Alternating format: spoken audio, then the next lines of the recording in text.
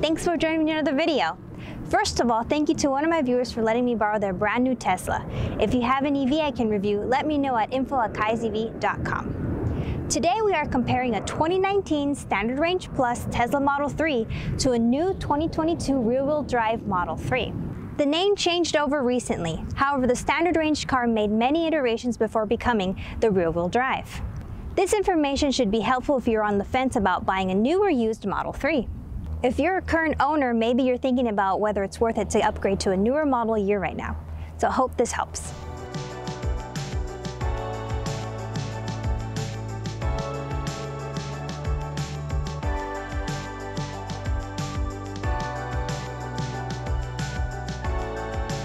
Tesla unveiled the Model 3 in 2016 and they started production in 2017. Both of these vehicles behind me were produced out of the Fremont factory in California.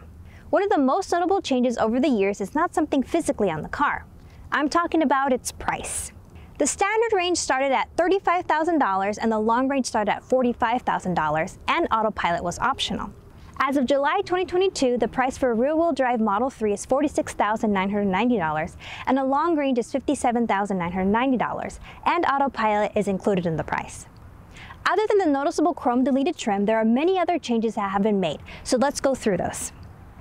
Starting off with the exterior, this is my 2019 Tesla Model 3. When I ordered it, it was called the Standard Range Plus. Since then, the name has been changed and all new cars of this trim are called rear-wheel drive. At one point, there was a mid-range rear-wheel drive vehicle which was nicknamed the Lemur.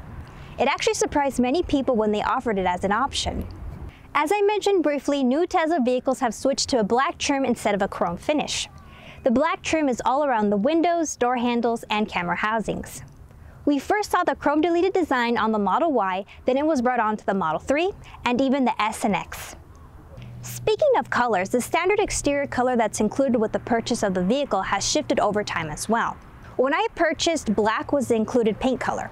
A few years later, they switched to pearl white, and now you can pick either pearl white or midnight silver metallic. The headlights have been updated as well using the new matrix lights. In the new car, the windows are double pane glass. I don't have this in my car, but the difference isn't drastic. Overall, this dual pane window should help a bit with wind noise reduction.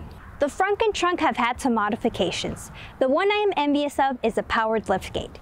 If you're buying an older year Model 3, you will get what I have, which is just a manual trunk. Not that it's totally necessary, but it is a lot cooler having it open on its own during the Tesla Light Show. Looking at the front, the storage compartment shape is a little different, and the newer Model 3 doesn't have grocery hooks anymore. If you were to order a Model 3 today, you'd have a few wheel options. For the rear-wheel drive and all-wheel drive, you can choose between the 18-inch Aero wheels or the 19-inch Sport wheels. The Performance has the 20-inch Uber turbine wheels. The Aero wheel cover has a refreshed design, and you can always switch to the newest design by purchasing them from the Tesla shop as they become available. One other change is the car actually got heavier over time. In 2019, it weighed in at 3,552 pounds, and it currently weighs 3,862 pounds. Time for an obscure observation. On the older cars, if the roof got rained on, it would glow an orange-red color. The UV coating is still present, but it doesn't glow a cool color anymore. The side repeater camera housings also have been updated, as they now have a lip on the side to keep them from getting dirty. On to the last exterior change I wanted to point out. Around 2020, a regulation went into full effect in the US requiring new electric vehicles to have a speaker on the exterior of the car, which would emit sounds while driving at low speeds. This was put in place to alert pedestrians of the car's presence. So if you're driving slow or we put the newer car in reverse, you can hear the sound.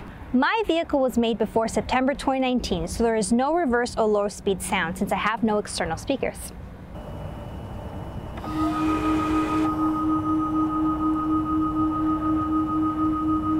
Moving on to the good stuff, the battery and performance of the Model 3. The early 2019 Model 3 has an EPA range of 240 miles. Later 2019s have a range of 250 miles.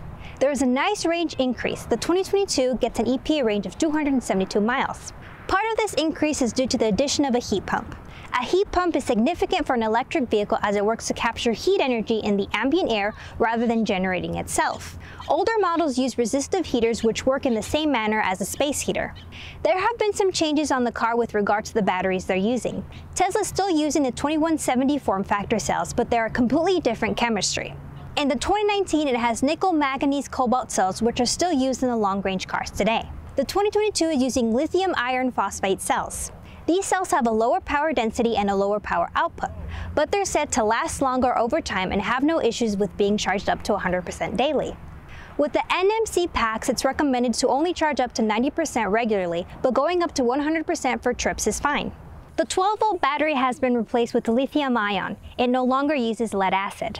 The onboard charger is still the same and can charge the car at up to 32 amps.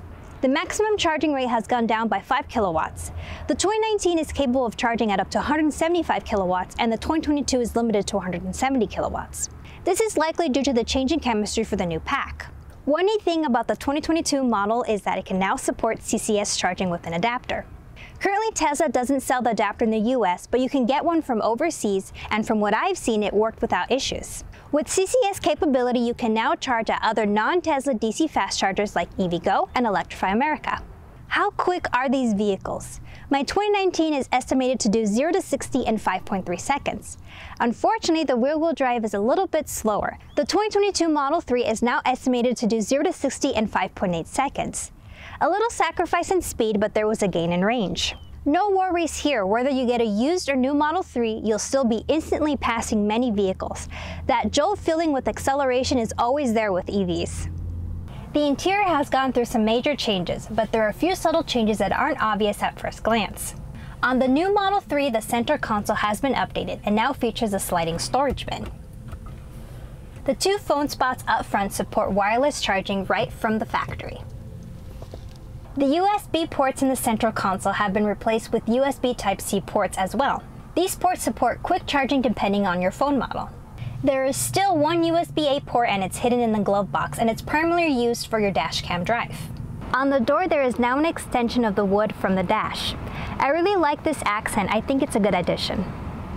On to some more subtle changes. The steering wheel is currently made using vegan leather. The seats in the Model 3s were always made of vegan leather, but the steering wheel used to be made of genuine leather. The squirrel wheels are now made of metal instead of plastic. This car is no longer using piano black plastic anywhere. Thank you, Tesla, for listening to us. All of the piano black has been replaced by matte black. This should make the car more fingerprint and dust resistant. I know if I don't clean my car constantly, it can look pretty dirty because of the gloss finish. The door opening buttons have gotten a much needed update and now display a top-down view of the little car with its door open. This should make it much easier for passengers to know how to get out of the car. The screen in the center is the same, measuring in at 15 inches in size, but the computer behind it has changed quite a bit. In 2019, the computer was powered by a measly Intel Atom, and now we've got an AMD Ryzen. Additionally, the SR Plus came with the Autopilot 2.5 computer. These new ones are now using version 3, other known as the FSD computer. This computer is much snappier and loads up things like the internet browser and games much faster. Both of these cars receive software updates regularly from Tesla, which offers feature improvements, new games, and other functionalities. In the back seats, there have been very few changes. The door trim has been updated with the same matte black as we saw in the front. The USB ports have been updated to use USB-C, and now the rear heated seats come included in the car. Previously, heated seats were an upgrade that you had to pay extra for. Doing a quick drive, not much feels different between mine and the newest version. I feel like I hear the same amount of cabin noise, which I always felt that the Model 3 was a little more noisy inside compared to other EVs. There is one setting that no longer exists on the new Model 3s, which is the ability to adjust the regenerative braking level. On my vehicle, you still have the choice of switching from low and standard. Personally, I have never switched this to low. I always have it on standard. I think having this option taken away makes things simpler, though I know many would still like to be able to control their regen level. The ride is still adequately firm and overall very fun to drive whether you buy new or used. Tesla FSD driving beta started adding more drivers to the program in 2021, and Tesla began transitioning to Tesla Vision. This meant starting with May 2021 deliveries of the Model 3 and Model Y, these vehicles would no longer have radar equipped and they would rely solely on the cameras. Cars in 2022 all came with autopilot included. If you would like, you can upgrade to enhanced autopilot for $6,000 or go up to full self-driving for $12,000. Another option is to subscribe monthly to the service rather than paying up front. Other changes are having to purchase a charger separately. Luckily, when I purchased my vehicle, the mobile connector was included with the delivery of the car. If you were to purchase a car today, you'd have to purchase the mobile connector separately or as an add-on. The price of this right now is $200. I hope that was helpful in reviewing updates and changes to the Model 3 over the years. Even though the car mostly looks the same from the outside, there are a ton of quality of life changes on the inside. All we need now is an automatic frunk. Thanks for spending time with me today. Make sure to subscribe for more EV content and follow me on social media at KaiZV and Kai's Tesla. Kai is my dog. And check out my website for more EV resources at kaizv.com. That's all for now, and happy charging.